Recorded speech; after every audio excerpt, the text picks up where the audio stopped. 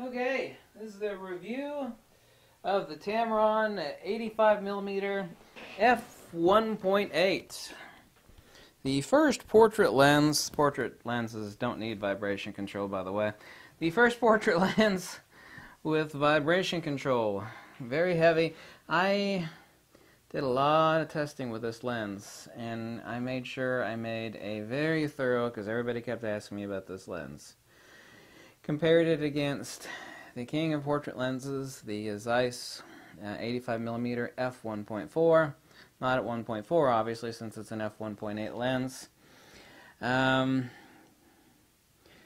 were a lot of things it was easy to come to a decision about this lens because those attributes were bad. Let me get into them in a second. And some other things were hard because I had to be pragmatic in the proper perspective of how to look at this lens, as Tamron presented it. I mean, it's kind of like some snooty McSnoots that drives around in a Rolls Royce and he takes a test drive in a Toyota and he's complaining, oh, this sucks, that sucks, and, Toyota's a perfectly good car.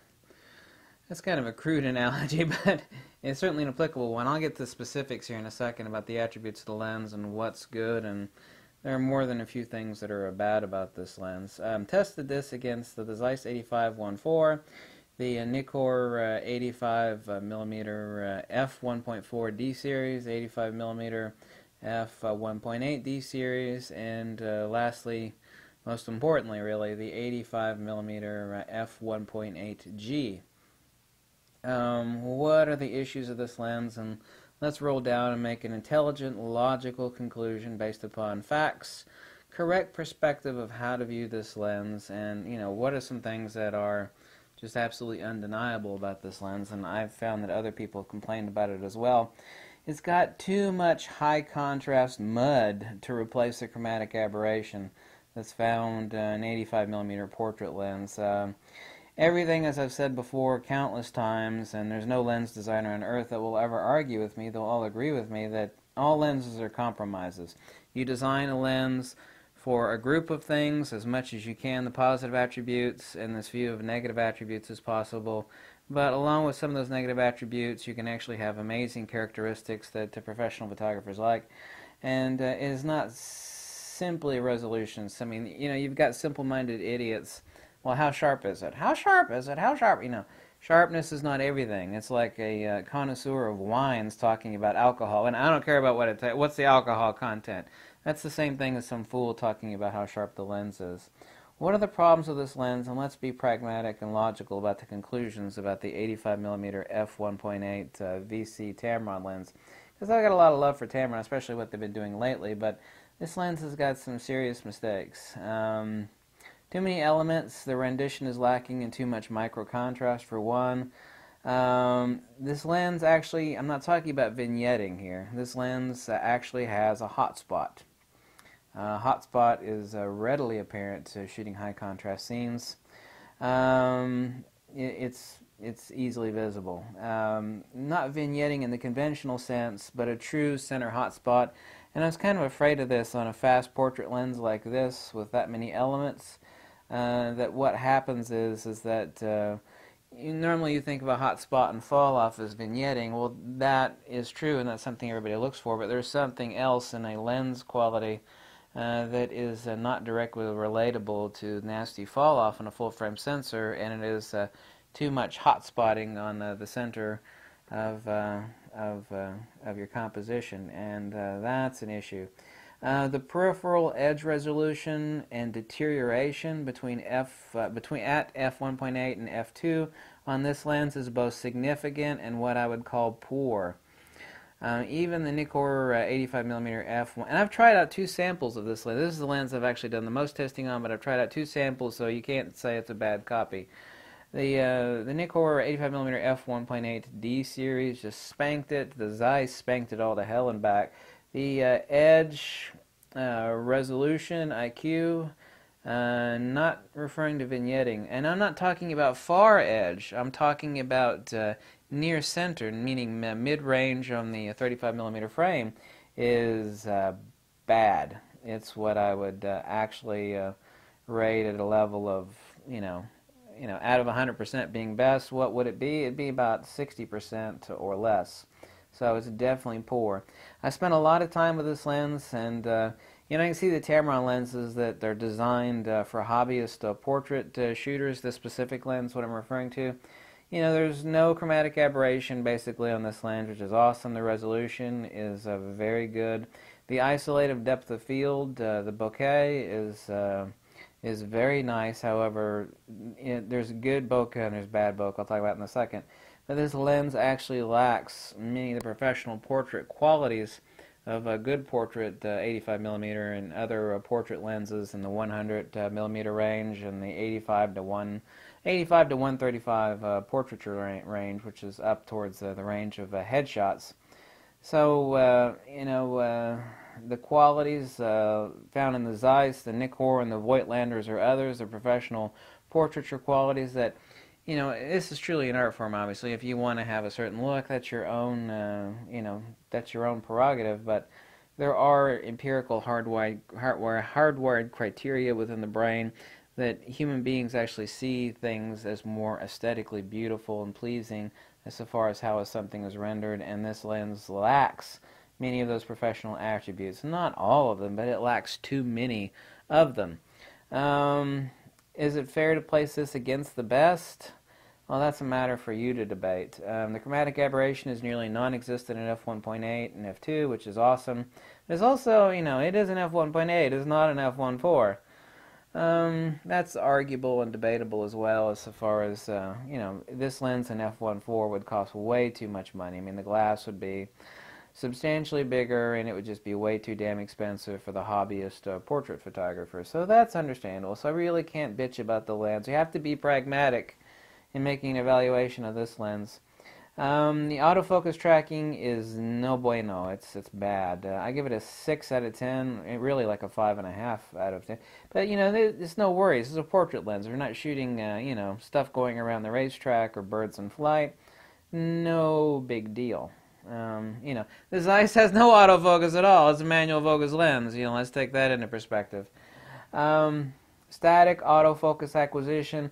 This is the problem. Static and there have been a lot of people complain about this in this lens. The static autofocus acquisition in this lens is bad to the point where I give it a 5, or maybe even a hair less than 5 out of 10. So that is, as the Russians would say, слишком плохо. Абсолютно слишком плохо. No bueno. Not good. 13 elements, way too much sacrifice. Even the Zeiss at f1.4 is a 6-element lens, so this is over twice as many elements, and that causes serious issues. Well, they went for something that's cool. It's a portrait lens. The Zeiss lens, you got to back way the hell up to be within range on the minimum focusing distance. They got 2.6-inch minimum focusing distance on this lens, which is a damn mistake from Tamron, which costed the lens design and how it renders cost points in the quality of how it actually renders a normal portrait shot. So they shouldn't have tried to be all things. You don't need 2.5 inches of minimum focusing distance on a damn portrait lens. Well, maybe someone doesn't want to take a portrait. Maybe they want to get in and take a shot of a lens. It's a portrait lens. Okay, it's designed to be a portraiture lens. Well, by trying to be all things to all people, they ended up screwing the lens. By sticking 13 elements in this lens and eliminating out a lot of the chromatic aberration, when it's kind of like I can destroy everything by bleaching the hell out of something, right? It's like, well, your pillow's got cooties, we're going to bleach it. And, you bleach it and all the cooties are gone out of your pillow, but you realize now that the fluff factor and how it actually slept is now been altered to the point where it sucks.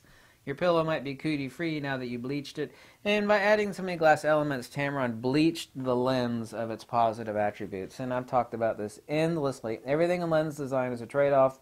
Every lens manufacturer on Earth is going to agree with me on that fact because it's irrefutable and it is undeniable 100%.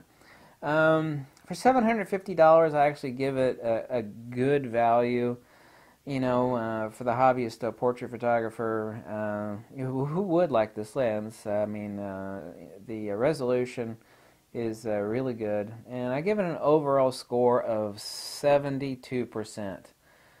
Really like 70%. And that is not a good score.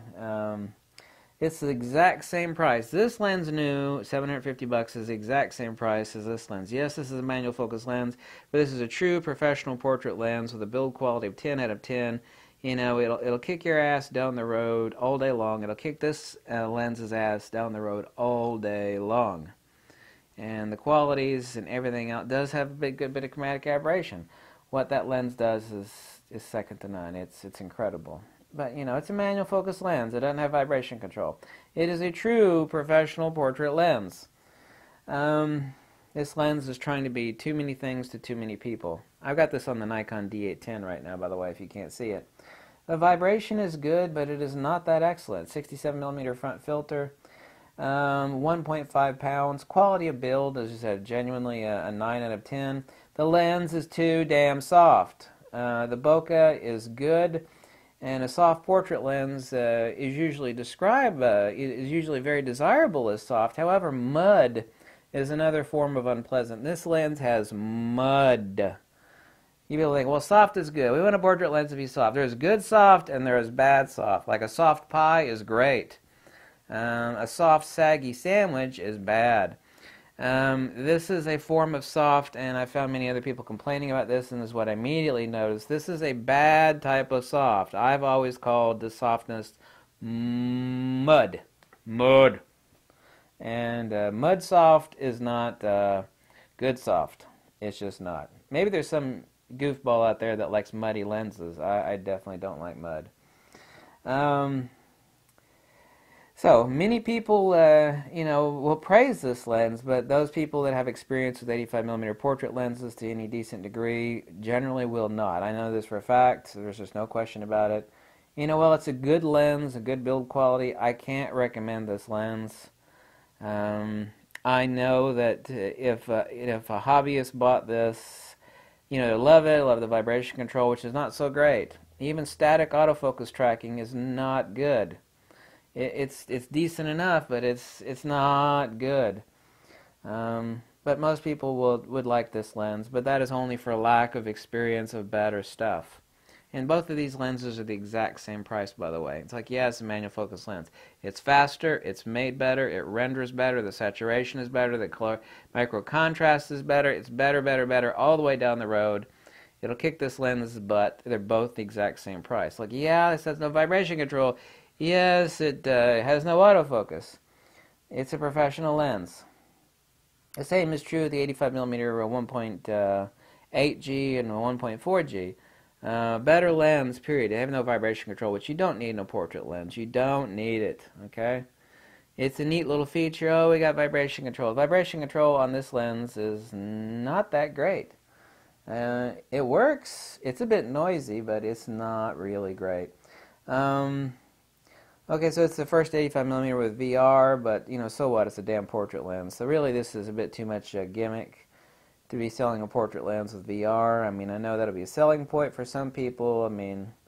But anyway. The resolution is very good on this lens. It's got bad contrast, moderate color saturation, and the out of camera is muddy. Actually, the type of mud that this lens produces can't be fixed in Lightroom. It cannot be fixed. It's bad. Generally speaking, it's got plenty fine good bokeh that people would like, but it's got bad mud. And shooting a lot of different types of scenarios, high contrast, low contrast, dark, skin tones, speculars, hardcore transition between specular and shadow. This lens is really bad. Really bad, where you got no midtones. You got shadow and hardcore speculars. This lens will just throw a lot of mud in your face. That is not good. There are a lot of situations where you have hardcore speculars against shadows. And when that happens, this lens throws mud like a monkey flings poo. And that is no bueno. So, the resolution is good. And people look at that and, oh, it's fuzzy, and most people, let's just get down to the brass tacks here. Would most people be very happy with this lens in general? The answer is yes. Would anybody with the experience with a lot of portraiture lenses be happy with this lens? With 100% certainty, I can say that in most cases the answer would be no. No. I love Tamron to death. I like what they're doing recently. I named their 1530 Lens of the Year last year, but this lens has no chance. It's got a snowflake's chance in hell of even coming close to that. It's good build quality. It's got good resolution, but it's got too many bad qualities. Tamron tried to make this lens too many things. Close focusing distance, absolutely no chromatic aberration. Let's throw a crap load of lens elements in there. No. No. Would I be perfectly happy if, like, here's the lens, you forgot to bring your lenses, you know, here's the lens you got, and, you know, you're going to shoot, so, you know, you can make it work, but I would not choose this lens, nor would I ever intentionally pick it up to use it. Would I said, well, I'd be decently happy with the results if I had to use it, and I forgot, and you know, yeah, but I would never grab for this lens, for many valid reasons. Empirical reasons, not personal, but empirical reasons. Thanks for watching. Catch you later.